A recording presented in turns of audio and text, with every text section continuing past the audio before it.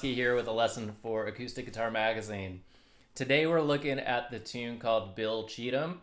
This is a classic fiddle tune that's played often at jams and that kind of thing, so it's a really good song to learn. It's also a really fun one to play. It's in the key of A, so we're using the G shape for this tune, but we've got capo on the 2nd fret. So that puts us in the key of A. I'm going to talk like we're in G just because it's easier to talk about since we're using the G shape. But yeah, just remember, we are in A. So if you end up playing this with other folks, especially people like fiddle players that aren't able to use capos, you got to be in that A key, even though we're in the G shape. So this tune is diatonic. That means that the notes in the melody come directly from the G scale. It's really essential to this tune, so I want to take a few minutes here to just kind of really dig into that. In example 2, in the tablature, you'll find just the open position G scale, and I'll just walk through that real quick. Starts on the low G string, or I'm sorry, the low E string, the G note. So that's 3rd fret, and then A, B, C, D, E, F sharp, and G. So that gives us the G scale on the lower strings. Now we can do it an octave higher, starting on that G string.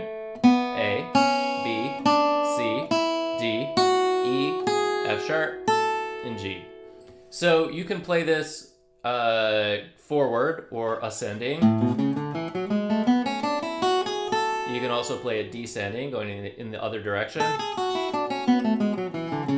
You can also go all the way down to the low E notes. That would be G, F sharp, E, F sharp, G. And that gives you the whole G scale on these 4 frets in the open strings. So open strings in the top 4 frets, which is open position.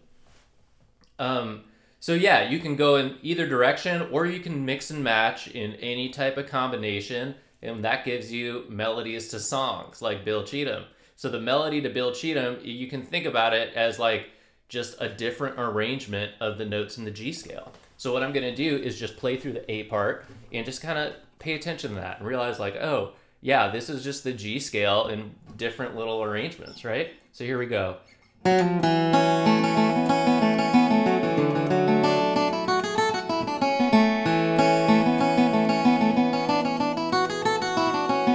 All right, so you can really hear it in this last passage.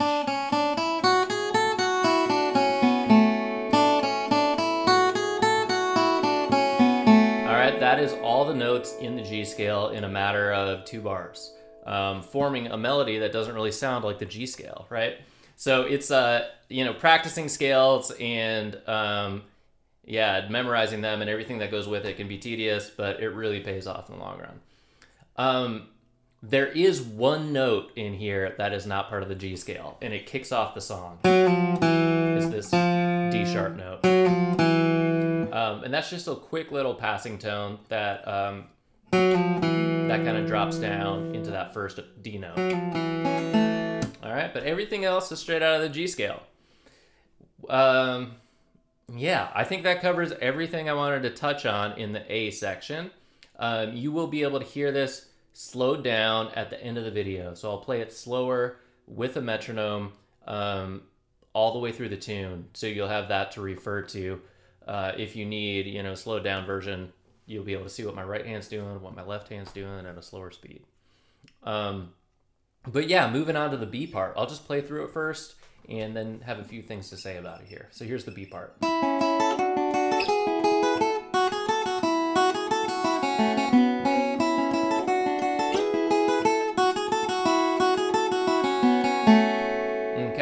So that's how it sounds. And what's going on here is we're getting out of the open position and starting to move up the neck using what are called triad shapes. So one of these shapes is right here. That's the first one that we start with.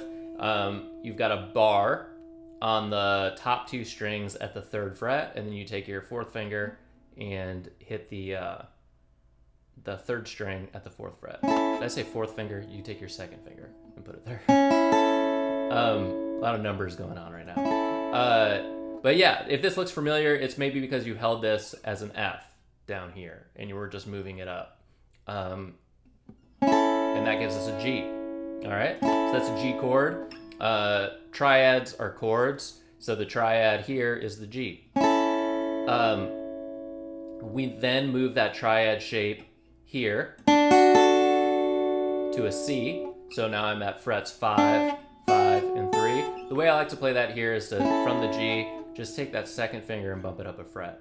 And then take your 3rd finger, 5th fret, 1st finger goes on the 3rd fret. All right. So that's C. So we go G to C. Then we can go D by sliding all of that up 2 frets. All right, and that gives us our triad shape. So what happens in the B part is we have these different triad shapes and we pick through them to form the melodies. We use a cross-picking pattern. It goes like this. All right, and that pattern here is 2nd string, 3rd string, 2nd string, 1st string. And in the right hand, we're doing down, up, down, up. All right? And then you can take your pinky and land it on the 8th fret here. Technically 10th fret, but we've got the capo, so I'm going to call it 8. Okay, so that's what's going on in the B part. And then after that, it ends with a kind of scalar run in the open position. Repeats the triads. And then another scalar run. And that's what's going on in the B part. Yeah. So we got these, rolling through these triad shapes. Again, I'll play through the whole thing slower at the end, so you can reference that if you need some more context. Let's say you get to a point where you're feeling great with this song. You can play through it start to finish, and you've got it memorized, and it feels good, and you're now at a point where you're thinking, hey, I'd like to start to change things around, make this my own version, maybe change up the parts a little bit to make it more interesting. Maybe you want to play through it several times, or you want to have multiple versions in case you go to a jam and play this with other people. One easy way to change things in this tune is to alter those triad shapes. So you could take that section and you can alter it somehow. We'll look at 3 different ways that you can alter it. One way to do it is to drop it down an octave. So you can take that down an octave and start here. And that's example 3 in the tablature. How that goes here, you could play it like this. And you can even finish it out and do that last little tag at the end. And do that all in the lower octave. So that gives you a new way to play through the tune in another octave. But there's more. We could still look at 2 more examples that alter these triad shapes. These are going to be examples 4 and 5 in the tablature. All right, so that's what we originally have. We have G, C, D. What we could do is take our G, C, and D shapes that we know from the open position. So G in the open position, we could think of like this, right? Just like this big G chord. I'm not doing anything with my index finger. It might look like I am, but I'm not. Or you might know it like this. Across the top 3 strings is just 0, 0, 3, right? Similarly with a C chord, you could play a C chord 0, 1, 3. And then of course the D chord, 2, 3, 2. So we could roll through these triads. I'm sorry, the C is actually going to be 0, 1, 0. I I think I said 0, 1, 3. That's also a C. But the way it appears in example 4 is 0, 1, 0. All right? There you go. That's example 4 in the tab. Example 5 is the same idea. We're just dropping down a set of strings. So G, these are all open. And then here, that's our C.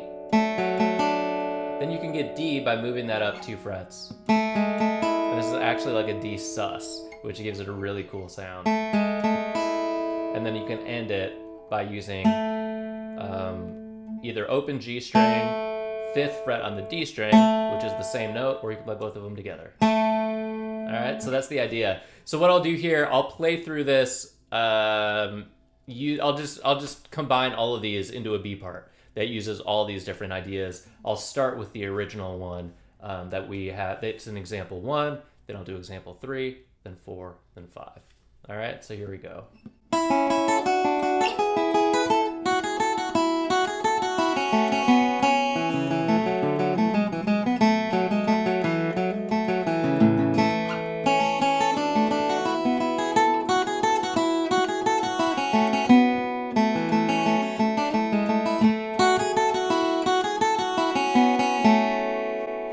So that's just an idea. You can mix and match these any way that you like. This is just a way to learn the fretboard a little bit better, to experiment with some new ideas, to take the tune Bill Cheatham one step further after you've learned it, you know, the melody as it's presented. So what I'm going to do now, as promised, is play through this at a much lower tempo. This is going to be 60 BPM. And yeah, this is so you can watch both hands and get a good version of the tune. This is going to close out the video, but I do want to say if you have any questions, any follow-up suggestions or questions or whatever, drop a comment below or shoot me an email, and would love to hear what you have to say. So yeah, anyway, here we go. I'm just going to pull up a metronome. This is 60 BPM. And, oh, I'm going to turn up the volume a touch. Here we go. 60 BPM. This is Bill Cheatham. All right, have fun. I'll see y'all later. 1, 2.